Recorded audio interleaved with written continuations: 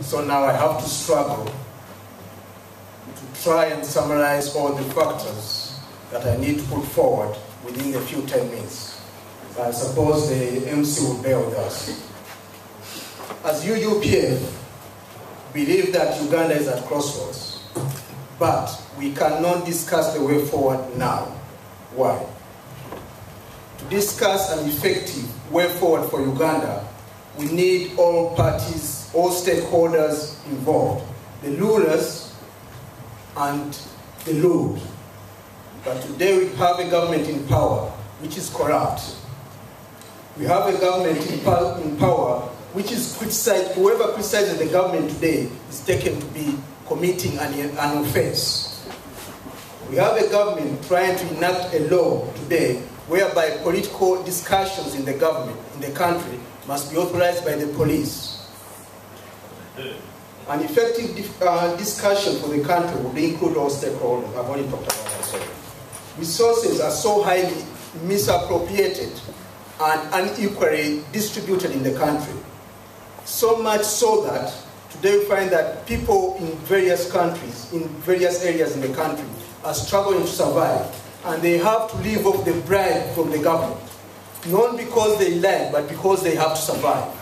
How can you engage in an effective discussion with such a population?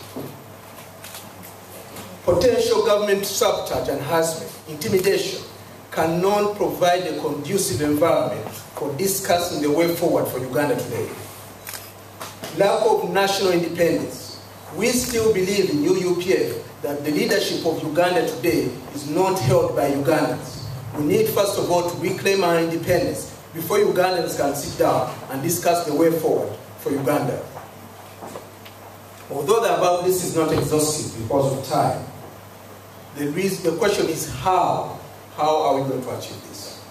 And our sincere belief is that by getting rid of Museveni and his entire regime.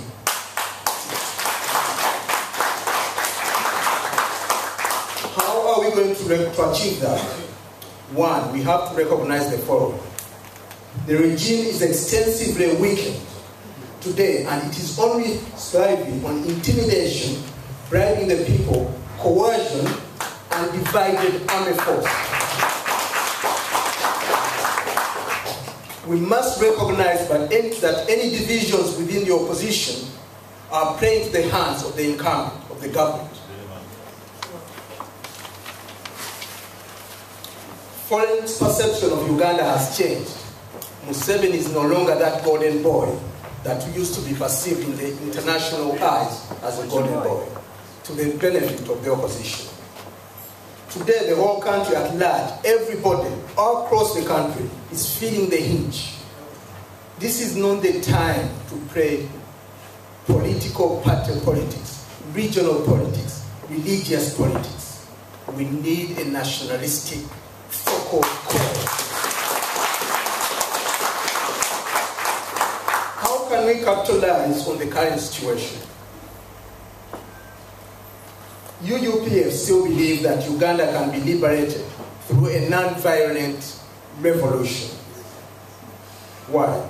I don't have time to go into the details, but the government, we know that they have the guns, they have everything. But if all of us come together, we still can remove Museveni. The government is so intimidated. They are living under fear, and some people think that it's the people that fear, the Lord, but also the government is in fear. We need to make them fear more so they can do it. In our view, we recommend, first of all, we commend the actions of F4 Action and Honorable Chiza Besigye and the opposition at large for what they've been doing of recent. But we've got this to say. In our view, in order for progress to be made on this front, certain changes need to be embraced. We need to recognize that, I've mentioned this is not time for political party, tribal, or regional politics. Two, there should be no identifiable leader of the revolution in the initial stages. Otherwise, the government will easily curtail the revolution by capturing the leader. A few examples we have in the recent past. The organizers must be a fluid group without an office or proper identity. 2 minutes, 2 minutes if you can run up. Okay. The top mobilizers should not be people holding political positions. The revolution can be started or mobilized by economic, social groupings. Not all of them, because we have so many in Uganda. This happened and it failed in January. We need just a cross-section of them so things can move ahead. I believe in an ideal situation whereby if a revolution was announced, if you can have it there whereby Dr. Chiza Besigye can lead from home instead of coming out of the street, because when he comes out, they will hold him and things stop. So I suggest that Doctor and all the other political leaders lead from behind as opposed to leading from the front.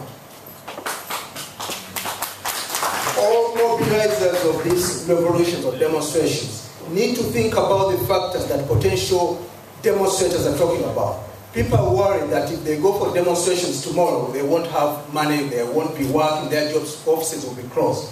We need to come out with universal rules, i.e., on the days of demonstrations, landlords, commercial, residential, should not charge rent to their tenants.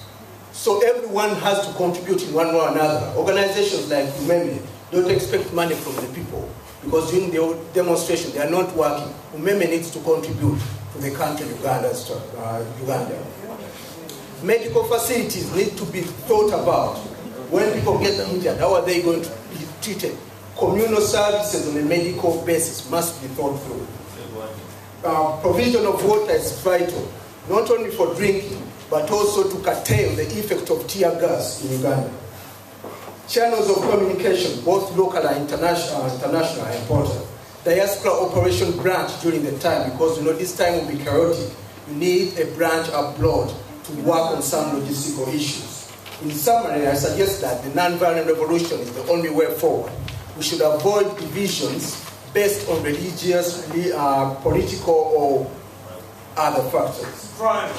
Okay. I just want to quote Mr. Ron Paul in his book, The Revolution, a Manifesto.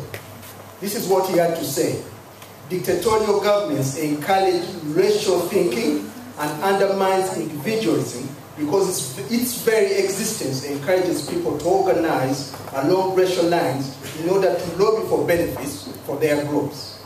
That lobbying in turn creates animosity and suspicion among all tribes, each of which believes that it's not getting enough of the resources.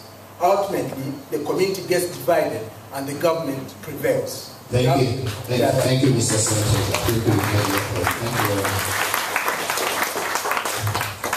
Thank you very much, Mr. Senator. Sorry, Mr. Kiwanuka.